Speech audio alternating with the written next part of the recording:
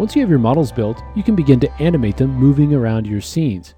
Let's take a look at how to set keyframes on our objects. We'll use our spaceship as an example.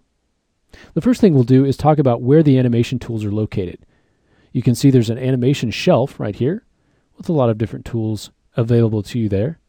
There's also an animation menu set that will change the menus to be more animation focused.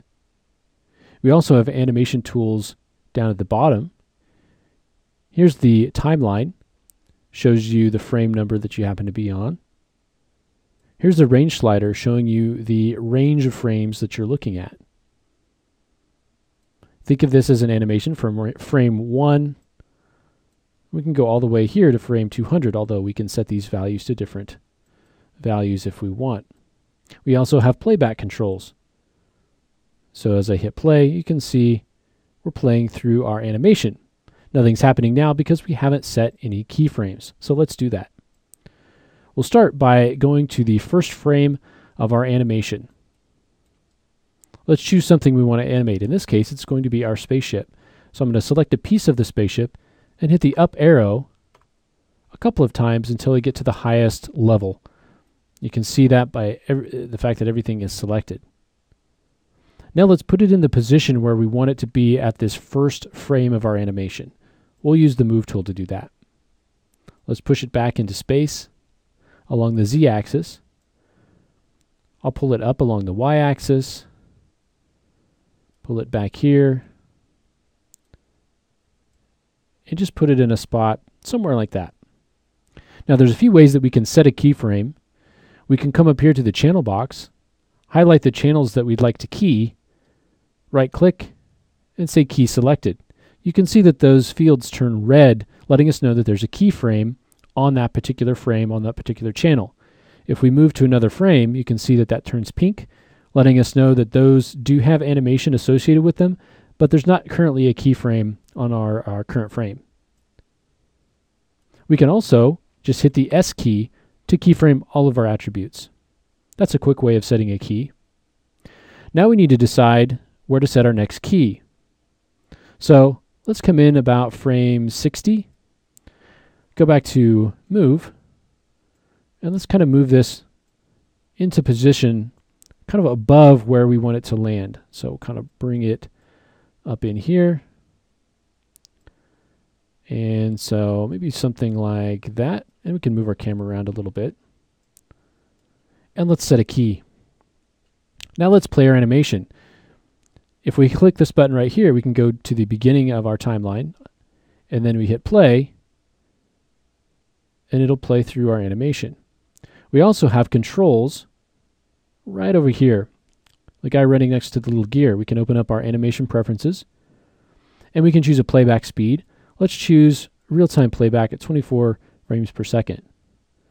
You can also choose the range of frames that we're working with. That can also be changed here. You can change the range that you're working with here, and you can also increase this number so that you have 300 frames available if you want. Let's set this to about 150. Let's play back our animation again, and you can see our ship goes straight from this point to this point.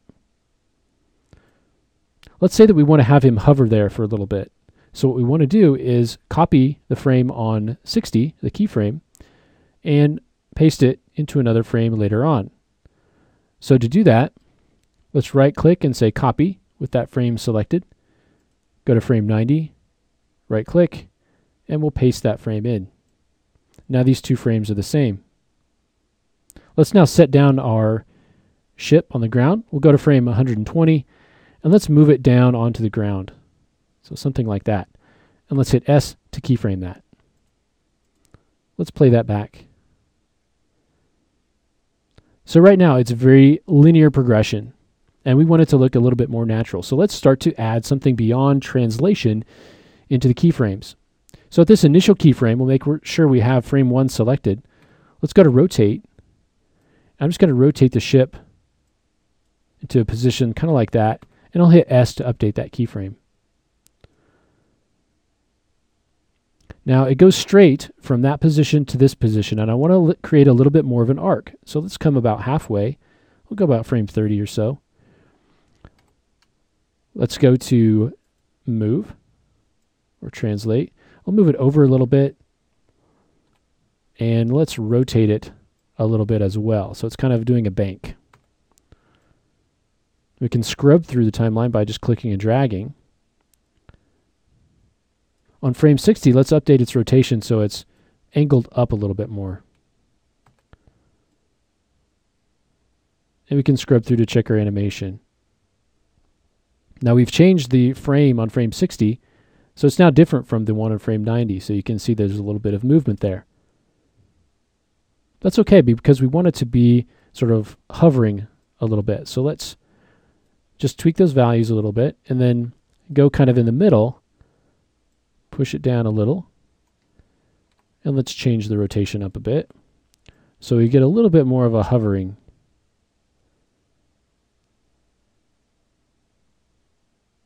Let's play through the animation.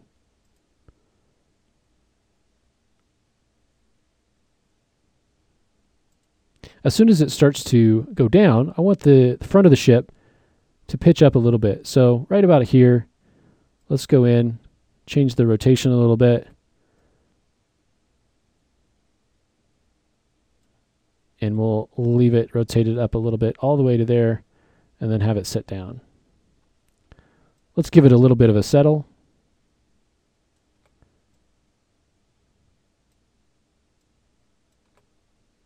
And let's play through our animation.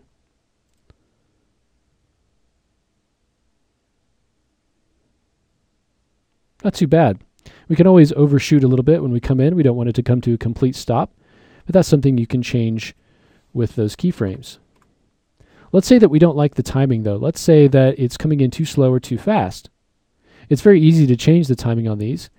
I'm just going to click on this first frame, shift, drag across all of our other frames. That gives us handles where we can move the keys around into different spots without changing the spacing, or we can change the timing of those keys by clicking on the arrows on the front and back. For instance, we can speed things up by pushing those keys closer together. Let's play through our new animation. Now everything happens much quicker because we've taken all of those keys and squeezed them together. We can do the same thing if we wanted to slow them down. We'll increase our frames. Again, shift, drag across those, and we'll just drag on one end to expand them out. And you can see they space out evenly. Now everything's going to happen much more slowly.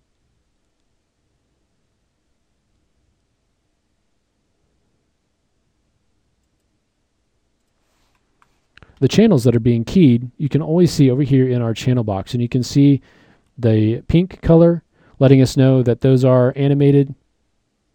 And then when you get onto a keyframe, now we've moved our keyframes around a little bit, but once you get on a specific keyframe, then those channels will be red. So any object that you want to move around, all you have to do is select the object, make sure you're on the frame that you want to be on, hit the S key to keyframe all of those transform values. Now that we've talked a little bit about animation, let's take a look at how we can start to set up materials and work with textures inside of Maya and the Hypershade. We'll take a look at that next.